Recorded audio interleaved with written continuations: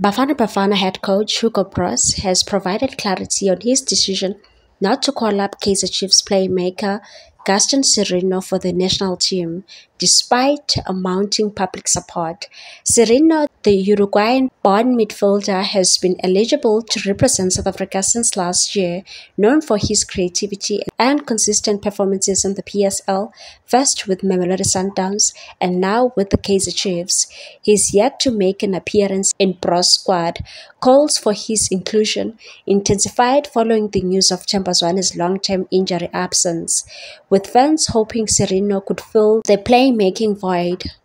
However, after announcing his squad for upcoming Africa Cup of Nations qualifiers against Uganda and South Sudan, Broos addressed the topic directly, emphasizing his desire to introduce more youth into the team. Broos said, "I know Sirino is a very good player and an important one for Chiefs." He was speaking on the far post and said, "But he's not really the type of player I'm looking for."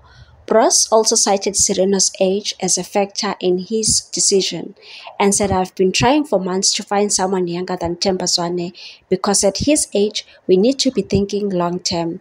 Even if Sirino is talented, he doesn't align with the profile I envision for Bafana Bafana." While Sirino's omission has sparked debate, Broos appears firm in his commitment to youth-focused strategy, choosing players he believes fit his vision of the team's future. Please like, comment, share, and subscribe for more sports news.